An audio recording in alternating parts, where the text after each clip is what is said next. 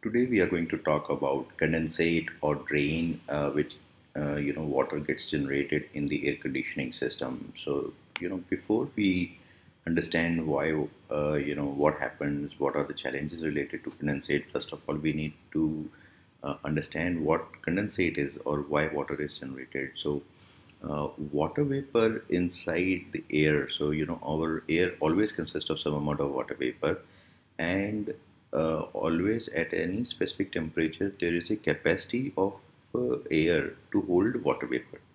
As the temperature gets down, its capacity to hold water vapor gets reduced.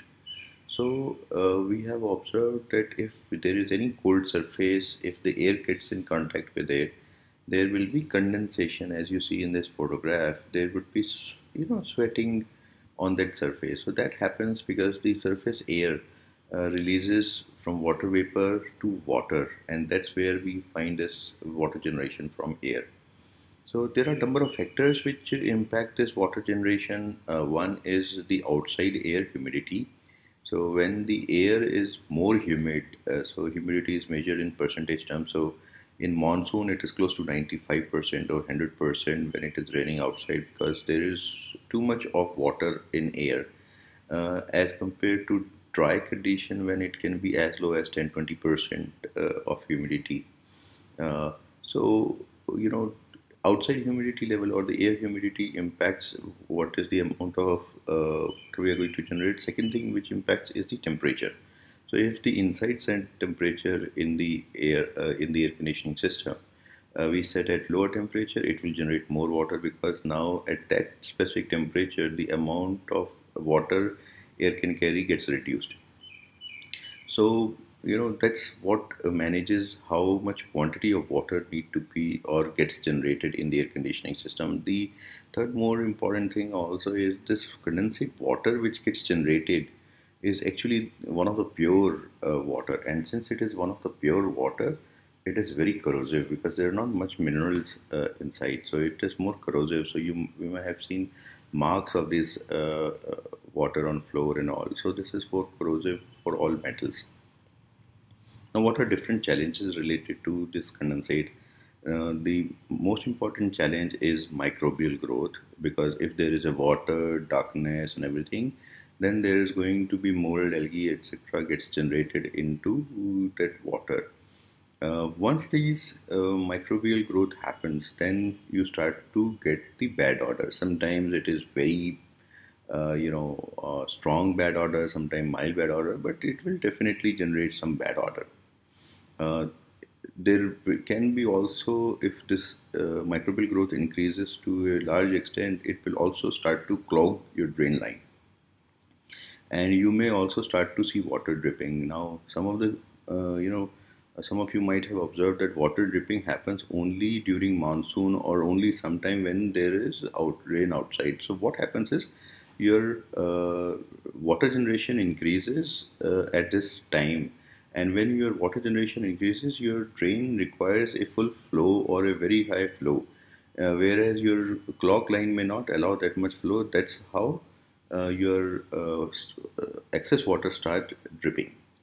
And then also, this can lead to corrosion if there is any metal or anything near the drain or in drain piping. Now, what is the solution if we have this? The solution is this drain tap, which we have, or sanitization tablets. What they do is they prevents and eliminates all type of this microbial growth. These are designed specifically for air conditioning systems, refrigeration and air conditioning systems, because these drain pans will have something which is similar in most of these systems. So once you remove these molds and fungals and everything, then it actually starts to solve your drain problem, dripping, bad odor, and all other issues related to clogging. Now this is in a tablet form, so this tablet form helps it to have a slow dissolution, so that it remains there for a longer time and protects your drain for a very long time.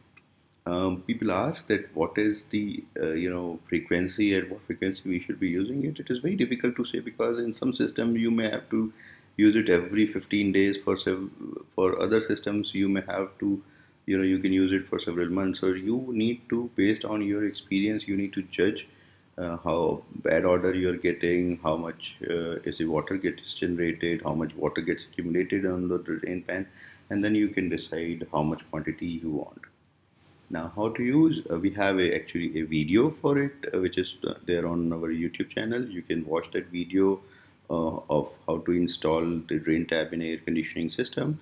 But it is very simple. You need to get access to the drain pan. So you need to open the indoor unit till you can see or have access to drain pan. You can safely place this drain tab after opening the pouch. You can just put it to the farthest connection from the drain. Why farthest connection? So that it should cover the complete drain, and if it is there in the farthest connection, then it will take some time for it to reach the drain.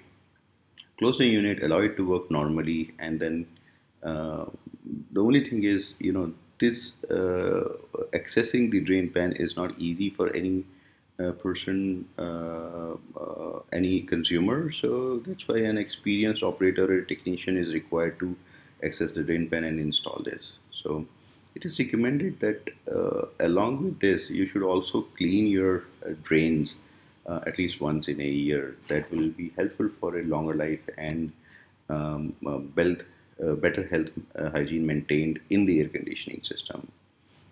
Thank you very much for watching this small intro of the drain tab and the condensate tablets. You can reach us at our website bprefcool.com. My email ID is given, kapil@bprefcool.com.